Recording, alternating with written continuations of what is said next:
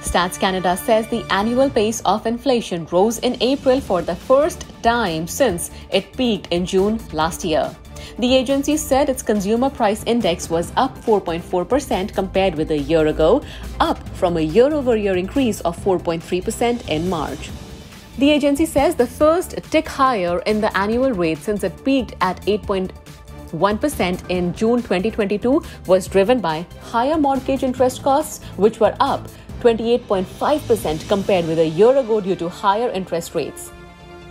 A 6.1% increase in rent prices also helped push the overall rate up.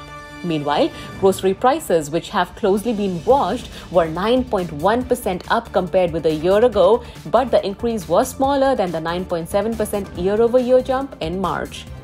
Prices for fresh vegetables in April were up 8.8% on a year-over-year basis compared with 10.8% gain in March. Gasoline prices in April were down 7.7% compared with a year earlier when prices were higher due in part to Russia's and Ukraine's war.